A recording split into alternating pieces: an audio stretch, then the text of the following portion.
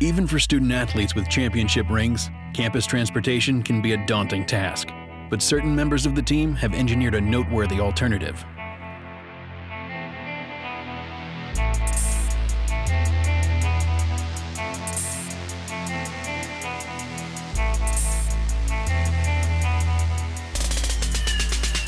Yeah, I'm a predator. Better get headed or get beat-headed. I'm 100 steps ahead of you. Born on the island, separated and segregated, so you can't understand the mind frame that I'm in. Dirty Birds. Dirty Birds, great group of guys, great group of scooters.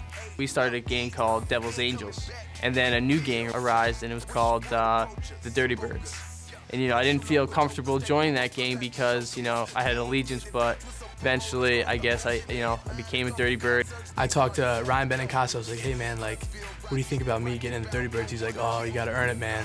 One of the first guys to hold down the scooter game was Wyatt Melzer. For some reason, Wyatt Melzer was always saying that, oh yeah, we're riding dirty today, we're riding dirty to practice. So he gets a lot of respect on that baby blue scooter. And then all of us take our old lacrosse helmets and take out the face mask. You can definitely throw some tricks out there. I've seen some wheelies. Yeah, we can do a little wheelie, but I don't think we're riding out the wheelie too much down Rugby Road. I'm glad I don't know a lot about the scooters, but it's kind of funny. You get the little motorcycle mob. It's funny and it's fun, so we love it. It's like one more way to just have everyone together and just to build chemistry and everything in just like a really fun way.